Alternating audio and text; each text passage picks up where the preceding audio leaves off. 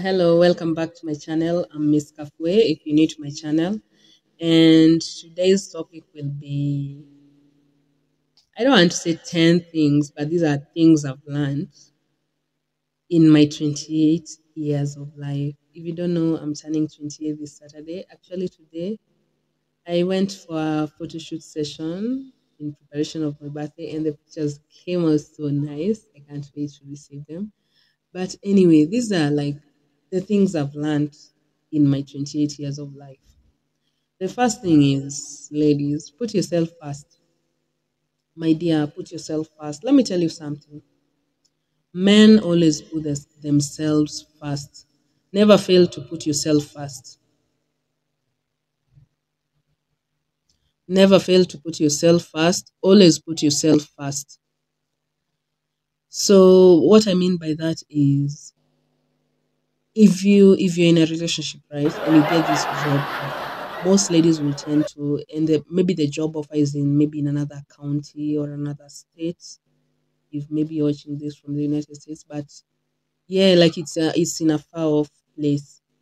The only reason you can not go for that job, let it not be a man, my dear. Never miss any opportunity for no man, and I'm telling you this. Never do that. Let me tell you, if that man gets an opportunity like that, he won't even think twice about you or even those kids. He will go. So I'd advise you to do the same. The second thing I've learned in my 28 years is love yourself. This year, I've learned a very important lesson. I made sure I won't miss any photo shoot because of my weight or because I have a tummy or I'm waiting for the day I'll have a flat tummy to wear this dress. Oh, I'm waiting sijui nini. Yeah, as I was saying, please learn to love yourself. Like no one else will appreciate you. So learn to love yourself in any situation that you are in. Whether you're broke, whether you are happy, whether you're fat, whether you're ugly, whether any bad situation you can think of, like when you're at your lowest or when you don't feel like you can match up to the task, please learn to love yourself at that point. Like that is where you need to love yourself more. So I decided, even if I added a little bit of weight, that won't stop me from going for the shoot. So I decided to go, and I went, and the pictures were amazing until I asked myself, love yourself at all stages in your life.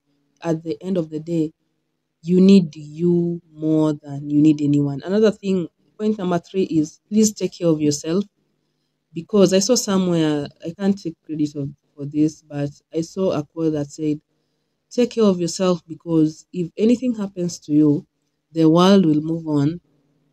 The world will move on. And that really struck me. Please take care of yourself. No one gives a shit about us or you or anyone. Please take care of yourself. Another thing is, mm, please, when it comes to dating, ladies, date up. That is what I've learned. Date up. Trust me, never date a man who has not figured out his shit yet. Because let me tell you, the moment that man figures out his shit, he will resent you for being there when things were not okay. So please love yourself, date up. Please don't date the potential of a man. Let me tell you, men don't think like us.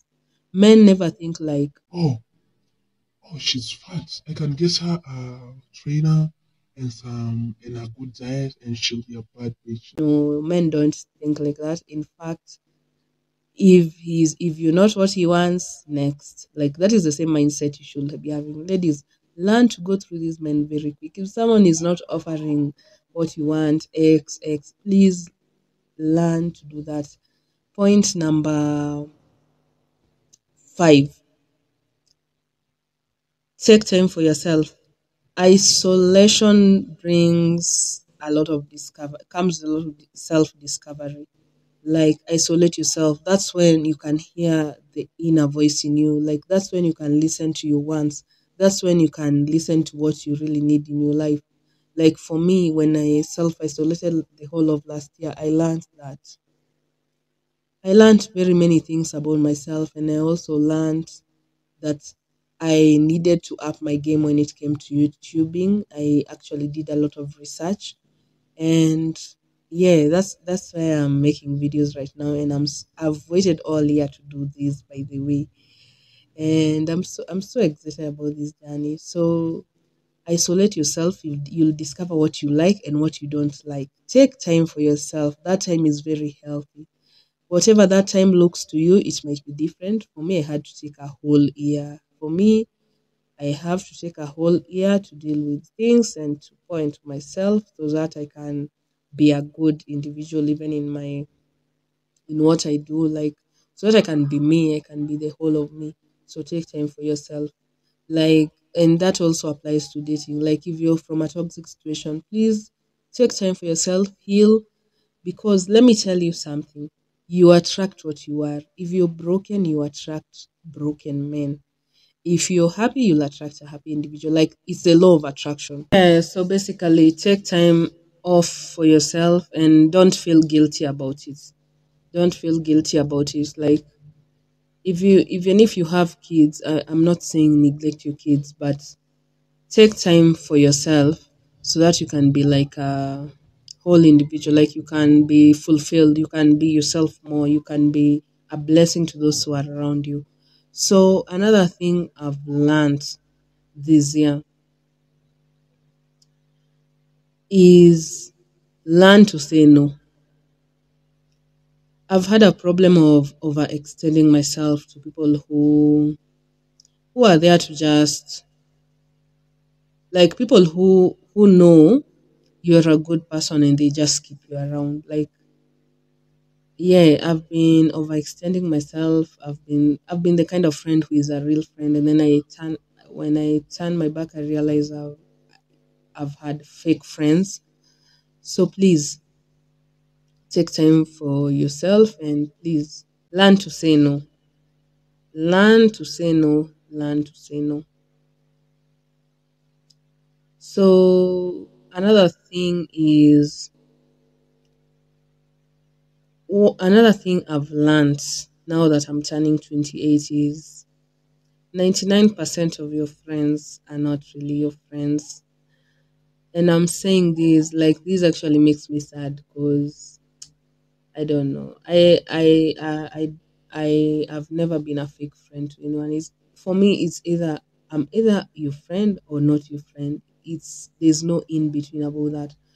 So I've realized, like, I came to the realization, like, I've never had a real friend in my life, and I'm saying this on God. If you're watching this, I've never had a real friend in my life. I came to realize that the other day, and it was actually very sad.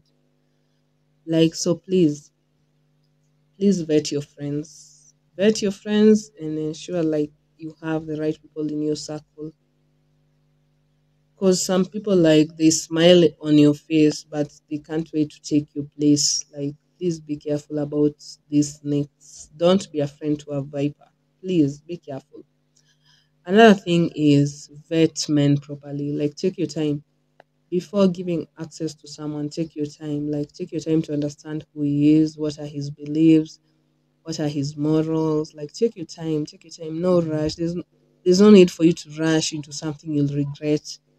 Take your time and put yourself, like, love yourself. Like, men can smell when you love yourself. If you don't love yourself, you'll attract the men who also don't love themselves. And those type of men won't love you the way you want to be loved, baby girl. So put yourself first, my dear. Anyway, something else I've learned is invest in yourself. Invest in yourself. By that I mean, like, if you have a passion, maybe your passion is okay. For me, it's YouTube. I had to invest in this sound set, everything, camera, what. Invest in yourself and don't feel guilty about it. Let me tell you something. If you invest in yourself, other people won't have a problem in investing in you. For example, if it's a business, let me give you a very simple example. most of you watching here are parents, if I'm not wrong. So imagine you took your child to a school that is charging maybe 50,000, and the school is dilapidated, like it's not in the best condition you would imagine a school charging 50,000 is. Will you pay for that fees? Will you pay? Will you pay considering like the classes are muddy and they're charging 50,000? Why? Why won't you pay? Because the school has not invested in itself. But here comes like a good school. You find the school is well, is neat, the teachers are good, like the environment is good for your children, and they ask you to pay that 50,000. You'll pay without hesitation. Why? Because the school has invested in itself. It's the same way with us. Like you have to invest in yourself. Otherwise, people and brands and whoever won't take you seriously if you don't invest in yourself. But that is not to discourage those who are just starting. If you're just starting out, start with what you have. Don't, you'll scale up as you go. So that was all I learned. And okay, let me highlight one of the best moments this year. One of my best moments this year was I've met some pretty amazing people. Like I've made some good friends, but we're still in the vetting process for those friends. So yeah, I've met some pretty good people. I got work. And what else has been the best moment? Surviving co-parenting. That has been also the best moment.